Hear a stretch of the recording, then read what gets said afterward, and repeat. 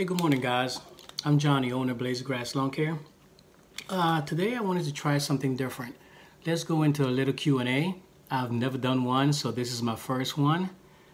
So don't judge me. All right, so the way I'm going to do it is I'm going to read, I will just try to take 5 minutes of your time, if you allow me to. I'm going to read some questions, random questions off my my last couple of videos, and try to answer them as honest as possible, okay? All right, so here we go.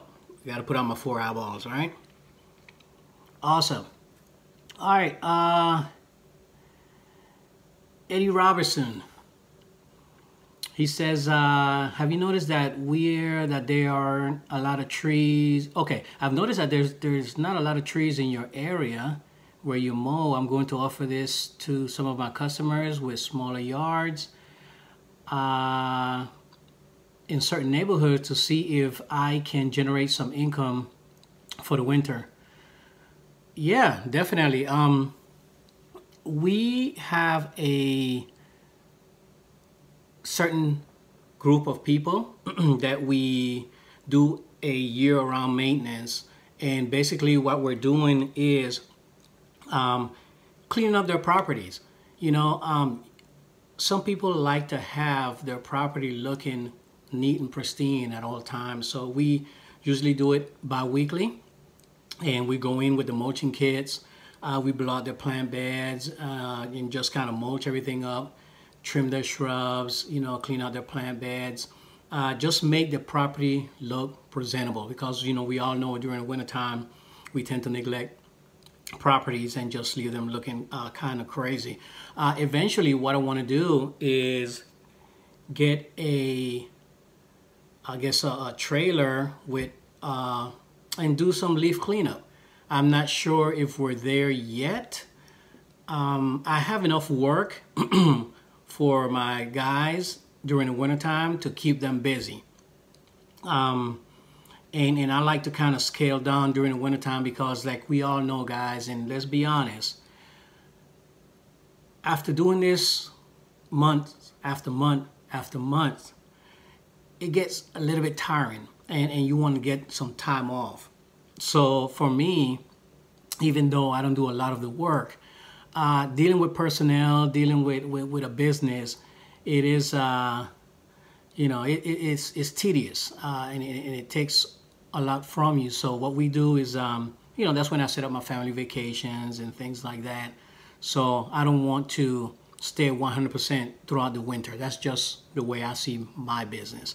So yeah, that's the way we're looking at it. But yeah, Eddie, definitely do that for your customers. And you know, you start off, you know, put out some flyers. As a matter of fact, you need to start off putting out flyers now.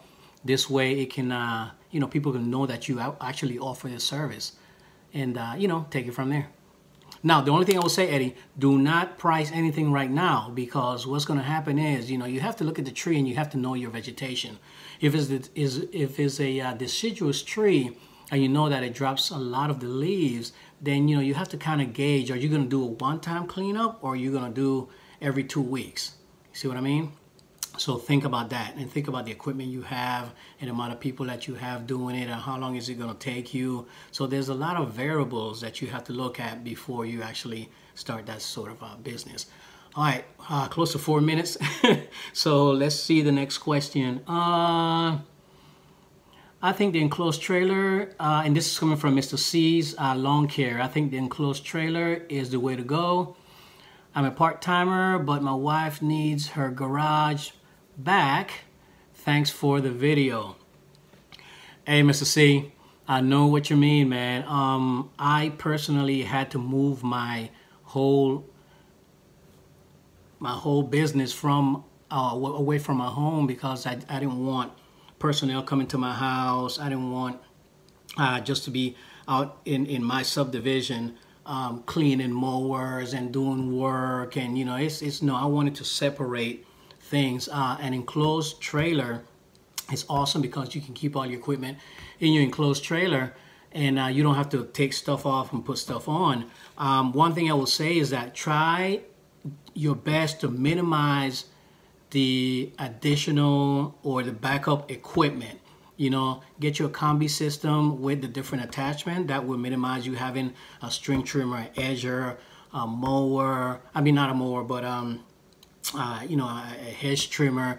You know, all these different pieces of equipment that's going to take up a lot of space. Get your combi system with the different attachments, and little by little, buy it little by little. You don't have to try to buy everything at one time, and you can have that. And then, you know, you can have you an additional mower as a backup. You know, it doesn't have to be, you know, a big mower. It doesn't have to be a new mower. Get your used mower that is reliable and that you're not using all the time. And, you know, in case something breaks down, you can utilize that as your backup and minimize the stuff in your garage, because, you know, you got to keep that wife happy. All right, let's go into the next question.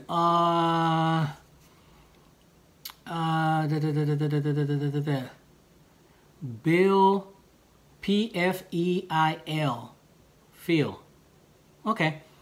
If you got time, I was wondering what you thought. What were your thoughts? Now, I got an edger, but I don't think I've used the thing in years. I just get such a tight edge from using the trimmer. Plus, it saves time. Am I wrong to look at people who use edgers as amateurs? No, not definitely.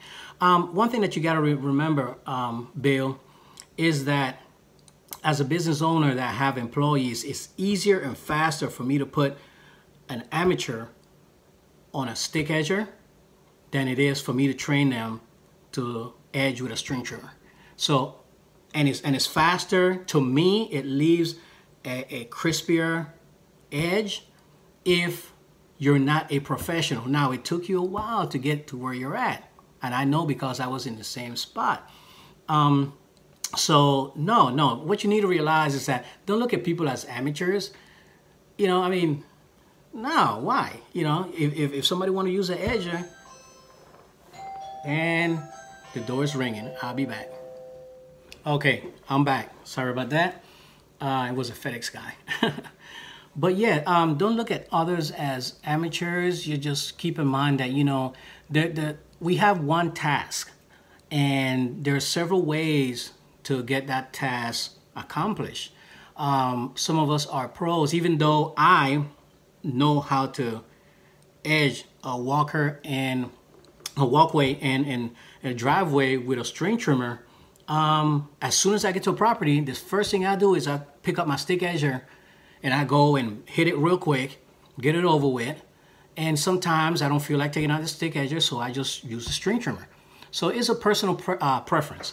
So no, it's, you know, there's reasons why people do certain things. So, you know, don't look at them as amateurs. Just look at them as, you know, trying to get that task accomplished the best, you know, the way they feel like at that one particular time. Okay?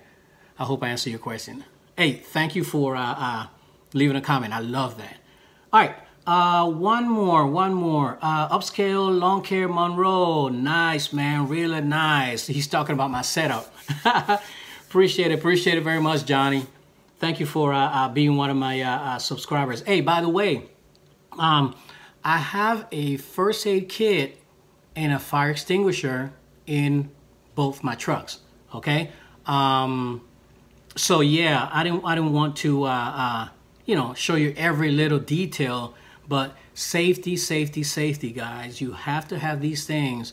And in some states, I know that they'll stop you, and if you don't have certain things, they'll fine you. So, guys, make sure you have a fire extinguisher, and make sure you have a fire extinguisher that extinguishes fires with you know, engines and that type of thing. You know, not regular water fire extinguishers. So make sure that you get the right type of fire extinguisher for your trailer, either enclosed or open. All right. Let me see. A&A Professional Services, nice setup, man. Thank you, man. Appreciate it. And let me see, one more. Why do you prefer curved shaft edger? It's just a personal thing. I've been using it from day one, and I purchased an attachment, a straight edge attachment, and I used it, and it was a little bit awkward to me. Like anything, guys, once you're used to something, is you know, if you don't really want to change your ways, you know, you're gonna stick with what you know, right? Same thing like me, you know, I prefer the curved shaft, so I use it. There's no specific reason, oh man, you know, the curved shaft is gonna give you a better cut than the straight shaft, the edger, you know. No, it's all about my preference at the moment, okay? All right,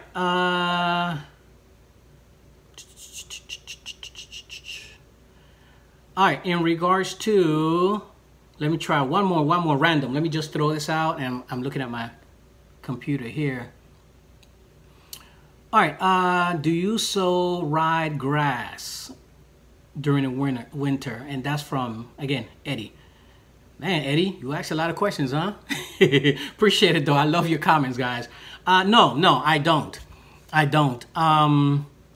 It's not, and the only reason is because I've offered this service, and I only had 2 people actually took me on it, and I did it, and it was okay. But then the next year they didn't want it because they're military, and they moved out my area. So certain things I don't offer, guys, because I don't want to spend the money for something that is not requested as much. Just like aeration in my location, and for me, I don't have anyone that wants it, even though I've been giving them, you know, I send out little pamphlets or whatever with in emails with the benefits of aerating, and maybe it's because we have sandy soil in my location. And let me tell you, man, if you guys fertilize, let's say on the average of 3 times a year, we have to fertilize 4 and 5 because you know, as soon as you water that thing, it goes right through. So it's not a need as if you were in a clay or a compact area. I think the whole year, last year, one lady called and requested it, and I called one of my buddies that have the machine, and he was like, you know, yo, you know, I have this machine just sitting here for the longest, and this is the first lady that actually, you know, that I'm gonna use it on. So no, it's not a service that people request in my area, so therefore I do not offer it. All right, guys. 5 minutes 22 seconds. Again, thank you for supporting this channel, guys. I love doing YouTube. It takes a lot of effort to do YouTube, and I appreciate you guys taking the time to send these questions. I'm going to try to do this Q&A at least once a week. I don't have a specific day and time, but I'm going to try to do it to, you know, just to answer some questions, because it's quicker and easier for me to answer these questions online and be honest with you than to type this stuff. You know, when I was in the military, I had a secretary, so she's the one who usually did all my typing, and I'm not the fastest guy. You know, I pick, but I get it done, right? All right, I'm blabbering, guys. Thank you for taking the time to watch my videos. It's getting kind of cooler out there. Today's supposed to be like 85 or something like that. But drink a lot of water, guys. Temperature is still a little bit on the warm side. Work hard, work smart. And remember, there's one specific task that we all accomplish, but we all have different ways of doing it, all right? Pop Smoke. Peace.